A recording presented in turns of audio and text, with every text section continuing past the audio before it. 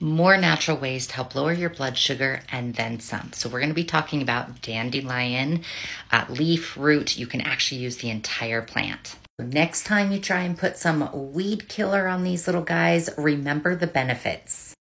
So dandelion has several effects that are beneficial to diabetes.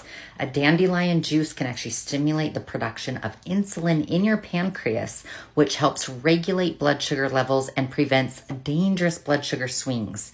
The plant is actually a natural diuretic, which helps to remove that excess sugars from the body. Also will help control lipid levels.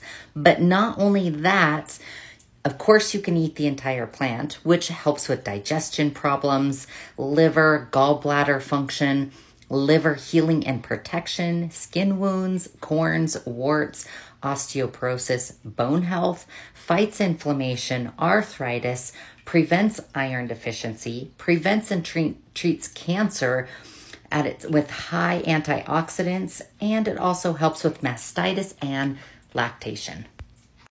Whew, that was a mouthful. So next time you see a dandelion growing in your yard, please look at it differently other than a weed, because this stuff can be very critical to your health.